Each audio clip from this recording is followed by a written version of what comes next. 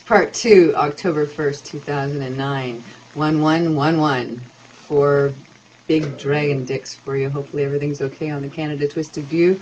And make sure you have clean water and access to all your emergency supplies, and connect with your loved ones right now, because it's going to be a bit of a rocky ride, but in the end we will see Eden.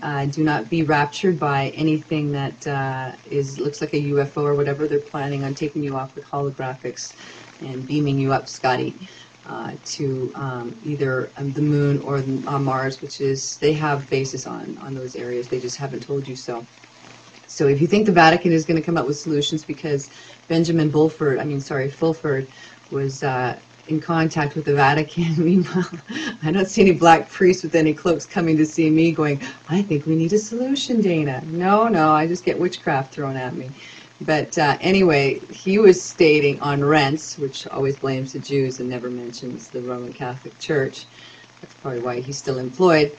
But he was mentioning that the Vatican is going to do away with Roman Catholicism because, what do you know, there's been a lot of sexual ritual abuse going on there. Like you didn't know, please.